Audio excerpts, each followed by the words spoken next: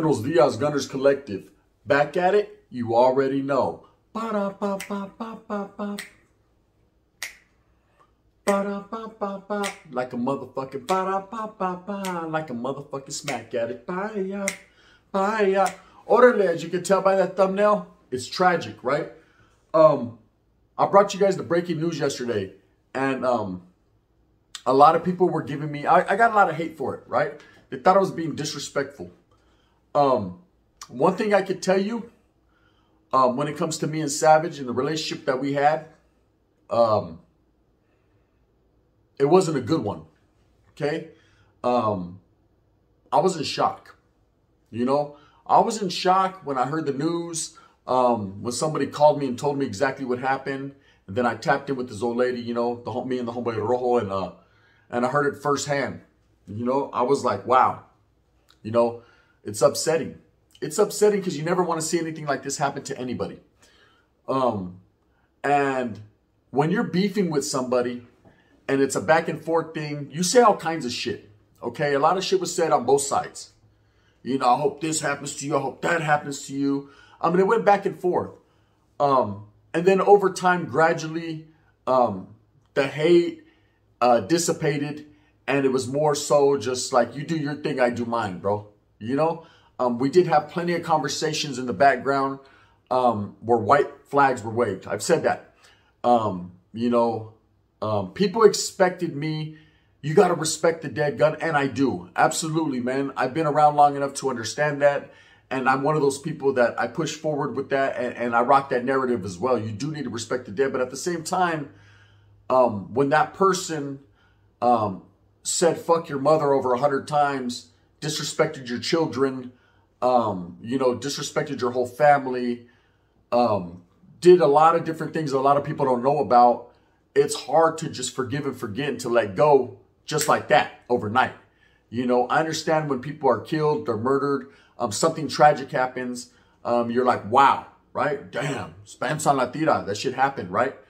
But it's hard for someone of my caliber, someone like me, to just say, you know what? Okay, the guy got killed. Now I'm supposed to forget everything he said. Now I understand words are words, but sometimes when they're spoken by someone, man, you know, it's not a righteous thing. You know, you got to understand that when I first started this YouTube shit, you know, I started watching people like Boxer from Paradigm Media News, Savage Studios, you know. I wasn't really up to par on what everybody was talking about, but I was just listening and trying to identify with who I liked and who I didn't. And when I first started listening to Savage Studios, you know, I kind of liked his stuff. I liked where he was going. I liked the charisma, the narrative he was pushing, what he was rocking. He wasn't not necessarily for the raza, but he told prison stories. And I was just like anyone else, any one of you, I'll sit back and listen to him. I knew some of them to be actual factual. Some of them I knew to have a little bit of tapatio on them. But either case, they were entertaining to me. You know, being in prison for so long, doing so long as CYA, I could identify with some of these stories and some of these things that he was talking about. Some I couldn't. But that was neither here nor there. I was subscribed to the man and I watched him. Now, over time, gradually, he started to stray away from his original message and get a little outlandish, a little wild. And so I felt that for no other reason, it wasn't for me anymore. And I kind of, you know, I unsubscribed. I got away from the bullshit. But I still wasn't hating on the man. I still didn't think nothing bad about him. I just said, you know, this isn't for me. It's not entertaining to me anymore. It's become something different. It's become a promotion of a S&Y gang or an agenda, something that I totally wasn't involved in and didn't want to give my time to. Now, when I first started my YouTube channel, it blew up overnight. And of course, there's a lot of hate. When you have a YouTube channel, there's always going to be a lot of hate. There's going to be a lot of people that don't like you, that get in your DMs, that threaten you, that say shit, that are feeling some type of way just because they could feel like that. And I was getting all that. I still get all that. I continue to get all that, but I push forward because a righteous motherfucker does that. I stand 10 toes in the ground in my true beliefs and what I believe in. You know, I'm bringing the raza together, and I truly believe that. And anyone that doesn't like it, you know what I mean? Spend San La Tira, homes. If it ain't for you, it ain't for you. You know, go watch fucking, Married with Children. Watch Al Bundy put his fucking hand on his pipa. You know what I mean? That's up to you. But I'm going to continue to do what I does on Gunners Collective, you know, in a respectful manner. Now, when I was watching Savage Studios, you know, I did hear him at one point in time make a disrespectful comment and some derogatory statements towards certain people that I knew that you're not supposed to. I knew better than that, okay? Let's just say that. You know, in life, there's certain individuals, man, that you have to respect, okay? And he disrespected a certain group, right? And I don't know if that's led to his death. It's probably not. But at the same time, man, when I heard that, I was like, whoa. You know what I mean? I'm going to back up off this dude like a cardiac Sasuke. It's not for me. It's definitely not for me. And so when I started my YouTube channel, at about that time, Savage Studios had disappeared from the YouTube scene. He was going through with his old lady. He was doing, you know, he was living life. And, you know, life throws you different curveballs. So he was doing his own thing. So anyways, one day on IG, he taps in with me. And he was like, hey, Gunner, I've been watching your shit. It's pretty good. Whoop-de-whoop. Hey, I'm trying to come back to YouTube. Maybe me and you can do a collaboration. I told him, hey, I respect your get down, bro. I respect what you got going on. But Charlie, Holmes, there's no way, absolutely no way that me and you can do a collaboration because of things that you said, Holmes. You know, what's on other people's plates sometimes spills over. And I said, and I don't want to be affiliated with that. You know, I don't want to be part of, you know, some of the things that you said, bro, because they were highly disrespectful. And I don't want it to be misconstrued that I support that because I absolutely don't. And then he went off on me. Well, you're a punk. I'm going to take over. This is my channel. This is my whoop-de-whoop, whoop-de-boop-boop-boop. And I said, I understand, bro. You feel some type of way. And I'm not meaning to disrespect you, Savage, but at the same time, bro, I just can't. I don't condone that disrespect, and I can't do it. And then we went back and forth, you know. My mom was all types of bitches and so on and so forth, right? He started throwing addresses out there. He started throwing names out there. He started talking about pissing on graves and all this, okay? And I felt some type of way. I'm going to get you, puto, right? I was pissed. But it was neither here nor there. What can you do? Words are words, right? I'm supposed to just let it go? Orale. You know what I mean? I can let it go to a certain point. But after a while, man, it starts to become redundant. You know, if you look in the past, there was all types of videos made about me. And so I retaliated with some funny, you know, how I do some comedy. You know what I mean? I just left him standing in a world so cold. And eventually it got to him. And so he gets at me one day on the phone. And we had each other's numbers. That was the cool part where it was, like I said, an up and down relationship. Like we had each other's numbers. He could have reached out any time, but he liked to do it over the airwaves. So eventually he reaches out to me and he tells me, hey, look, hey, bro, you know what I mean? I'm past all that shit. I didn't know this. I didn't know that. Spence on Holmes for everything I've ever said about your mother, you know, and I felt some type of way, Holmes. You can say to Spence all you want, but I'm like, Charlie, Holmes, I'm not going to accept that. I'm not going to go back and forth with you, but this is what needs to be done. And these are facts, right? I said just like this. I said, how about this, bro? How about you keep my name out of your mouth? I keep my name out of your mouth, because he was concerned with me speaking on his baby's mom, Brittany. And, you know, he said, hey, my son's going to have to see this one day, and I don't want him to see all this bullshit. I said, I understand, man. I feel the same way. You know, I don't want my children to see, you know, two grown men going back and forth like kids. So I said, how about this, bro? How about we do this? How about I'm up north, you're way down there. How about we keep each other's names out of each other's mouths. And later on, Holmes, if we happen to see each other in a backyard or something, you know what I mean? We handle our business like grown men. He said, I'm down with that. I was down with that. That was it, right? Now, the whole boxer fight came along, right? And where he was going to be involved, he started getting into a boxer. He broke it down. He was scared. I seen an opportunity to Don King some shit. I seen an opportunity, since we had that open line of communication, to get at him and possibly fucking get this fight cracking. So I got at him. He was on his high power shit. He wanted to fight Jake fucking Paul or somebody, right? And you know, and I told him, hey, bro, I think you're scared. You don't want to see boxer. I was trying to pump the shit up. And that's where it went. Again, he blew up on me again. He went off on me again. And so basically our relationship and the way that we spoke to each other was on and off. So when people yesterday, when I dropped this news, you know, I found out about it, I was in shock. You know, I couldn't believe, and it hit home. I couldn't believe that, you know, they got him or somebody got him. Now, like I said, he was killed at a Smoking Guns tattoo parlor in Yucca Valley. This man was putting his address out there, you know, putting his place of work. And I know a lot of people say, well, that's down, Holmes. That he's a savage about it, like his name. I'm not, bro. That's stupid, bro. You know what I mean? Let's just be honest. In a menudo style, in direct fashion, he was moving different. He wasn't moving the right way. When you're a public figure and you have a platform, especially someone as what do you want to call it? Someone as controversial as Savage Studios, you've opened yourself to a lot of ridicule, a lot of hate, a lot of envy, a lot of people that don't like you because of the fucking shit you say, right? You have to move smooth, bro. You know, there's people that are feeling some type of way in real life. There's real life and there's YouTube. And sometimes it crosses paths. And so you need to watch what you're doing. And this guy was being very flamboyant, thought he couldn't be touched. You know, everyone can be touched. I myself can get touched today. That's why I'm hoping some piruja comes and touches my pipa. You know what I'm saying? You can be touched.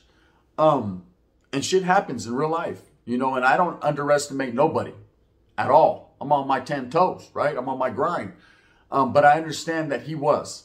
You know, he was getting into a lot of disrespectful things with a lot of people, a lot of well-known people. And, you know, whether that was the catalyst of this happening to him, you know, him being shot outside of a tattoo parlor or not, you know, we'll never know. And if we do know, you know, I mean, it is what it is. But, you know, everybody knows, man, Savage was very controversial. Like to talk a whole lot of gang shit, gang, right? A whole lot of shit about people. He was rocking a narrative and promoting a certain organization, a certain thing that a lot of people are against, you know, especially where he was at, where he lived. And that's just the way it is. You know, I'm not here to assist anyone in an investigation. I'm not here to put anything out there other than to say, man, it's a tragic story, you know, the way it ends. You know, how one's rise to fame can be meteoric. So fast you can come up, right? And then you can go down, you know. Like I said, I played a piece of that puzzle as far as the back and forth, you know. So when people say, hey, Gun, you're disrespecting him. Oh, man, that was fucked up the way you did it. Hey, man, you know, I don't think you're right. You know, you think I could just switch a switch on and off. You know what I mean? Let this motherfucker say fuck your mom 1,000,000 times. Send letters to your familia with nut in the fucking letters, homes. Mecos. You know what I mean? Highly disrespectful to your primas. You know what I mean? Let this motherfucker, Holmes, disrespect your children. You know what I mean? You know, after a while, it becomes a certain point, man, where you're not involved in playing those games. Like, come on, bro, how far are you going to take it? What did I do to you to make you this mad? And so then the person gets shot and I'm supposed to just forget it? And nah, Charlie Holmes, I'm feeling some type of way still. You know, there's other people right now on YouTube that are highly disrespecting this guy. I didn't do that, bro. You know, I said it straight up. Hey, he's gone. You know? Did I like him? Fuck no, not at all. Did I hate him? Fuck no, not at all. I don't hate nobody, man. You know, but I'm not going to play the bullshit. So that's where it is with me. So people that fucking expect me just to, oh, you got to respect the dead. I do respect the dead, Holmes. You know what I mean? But it's hard to respect an individual in life, man, that constantly did things to not only myself, but my family for no other reason than envy and hate. Period. You know? Like I said, that back and forth shit ain't for me. I'm a grown man. I've been there and done that. You know what I mean? I'm well into my 40s, Humps. I've been making shit happen, keeping it cracking for a lot of years. I know a lot of people don't like me out there just like they didn't like Savage, Humps. But one thing you'll never hear me do is disrespect an organization. And one thing you'll never hear me do, man, is go out of character when it comes to a man. Right? I might clown, I might cap, Humps. I might fucking get off like that where I'm mad at. But at the same time, Humps, I'm not going to disrespect somebody's familia. Period. You know, keep families out of it. That's how it's always been with mines. You know what I mean? I don't troll people, Holmes. You know what I mean? I just keep it real. And then that's how I felt about Savage. You know, a lot of people don't know. I have untold stories about Savage. You know, I ran into Savage years and years and years ago, and he didn't even recall it. And one day I mentioned it, he got real quiet. I think that's when the white flags got waved. I will be telling the stories eventually. I'm gonna let time pass, you know, and let his family, you know, bury him. And my condolences to his familia, to his old lady, to Brittany, to his son. You know, that counts. Out of everybody in this whole situation, his son, his mother, they're what count. You know, respect. I never disrespected his kids. I never disrespected his family. You know what I mean? His mother. I disrespected Brittany's punk ass. I did that. Spence on Brittany. She disrespected herself, right? But, you know, I'm going to let that go. From here on forth, you know, I need to let that go as a grown man. You know, Savage lived the life he wanted to live, or maybe he didn't get a chance to. But at the end of the day, you reap what you sow, man, and he did what he did. And now, you know, he's feeling the repercussions for those actions. So I just wanted to let everyone know, everybody that's hating and thinks that I'm just a fucking asshole and damn, Gun, you're disrespectful. And, you know, you didn't have to go through what I had to go through with this individual. You never had to to beef with it. And I know, man, beef is just beef. You know, that's part of being an enemiga. But we're talking about someone who disrespected in the highest degree my family for no reason. Okay? And all of a sudden, you know, the Vato gets shot, he gets killed, and I'm supposed to fucking cry and feel some type of way. Childless, Holmes. These are the streets, homie. You know what I mean? Shit happens. It could be me tomorrow. Probably will be. You know what I mean? But at the same time, fuck it, Holmes. La primera lives. You know what I mean? It's up to me, man, the way I carry myself and the legacy I leave for my children. You know, it's up to me to be that man that I could be and to continue to be that. You know, I'm not here to disrespect anyone, Holmes. I'm just here to keep it real. You know, if you fucking can't get with that program and you don't like that, then I don't know what to tell you. Anyways, man, I was in shock yesterday. It was a fucking rough day for me. All night it was rough because it touched home. I thought of every conversation me and Savage ever had. And I said, fuck, bro. I can't believe they got this cat. I can't believe this Vato's fucking mouth or his actions led to his demise. But I guess that's how life is, right? It just touched home a little bit because of the beef that we had. It's like, I wanted him, right? But you know, not in that nature. But you can understand where I'm coming from. I wanted to be a little bit more serio in this one. And tell you that we did have phone conversations, several. You know, and he was different than you guys think. You know, me and Rojo would call him. You know, because throughout this whole beef that me and him had, him and Rojo had a relationship as far as they were cool. And see, I'm a righteous motherfucker. Just because you're my homeboy and you get along with someone I'm not getting along with doesn't mean I hate you. You're a grown man, Holmes. You're able to pick and choose who your friends are and do your thing. I didn't hate on my boy because he had a, you know, they talked and shit. Charlie, Holmes, I don't get down like that. I knew when crunch time came and when push came to shove, man, my boy had my back, right? But he kept that open line of communication. So there was times that he would be talking to Savage and I would jump on the line or fucking I'd be right there at Rojo's house and I'd get at fucking Savage like, what's up? What's cracking? Oh, this fool. Now fuck you, fool. What's happening, right? And we chop it up. Eventually, man, the phone conversation would end on a good note, a civil note.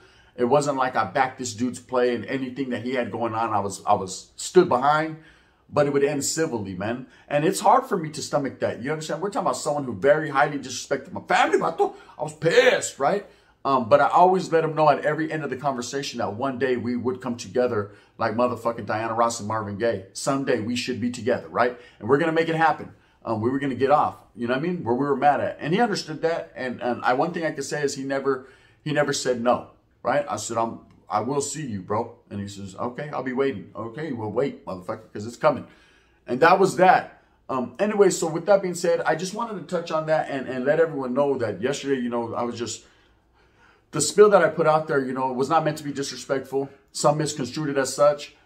It was more meant to, you know, I was in shock and I was just like, wow, breaking news. I wasn't excited that he died. I wasn't happy that he passed. I was more shocked and just like, wow, I need to hurry up and put this out there for the people because I knew the people would appreciate the news. You know what I mean? Something like this, and what's crazy, you look it up, you know, everyone's been looking it up and there's nothing about it. And the reason why there's nothing about it, man, is they could care less about the raza. They could care less about another brown man getting killed, man. You know, at the end of the day, you know, for me to rock the narrative of the raza, Holmes, I'd be bullshit, man, if I didn't say, man, he's just another brown man gone and they care less, right? The media don't give a fuck. So it's up to us to put out the news. Anyways, man, I just wanted to clear that up. With that being said, man, I hope that you move smooth with a purpose. I hope that you get everything that you want coming to you. Think about what's going to happen tomorrow or today. You know, you never know, man. And don't disrespect anybody. You know, that's from the bottom of my heart, man. You know, I wished a lot of bad things upon him, and now I wish that he was still their first son. But it doesn't happen, man. You know, if you like this, please hit that like and subscribe. If not, you can hit that thumbs down. Heavy as the head that wears the crown. I'm going to continue to strive and struggle for what I truly believe in. And that's the betterment of all people and the coming together. Rest in peace to Savvy Sav. I called him that. He knew it. He used to get mad like, I ain't Savvy Sav. Yeah, you are, bitch. Right? Savvy Sav. Rest in peace, brother. Shit happens.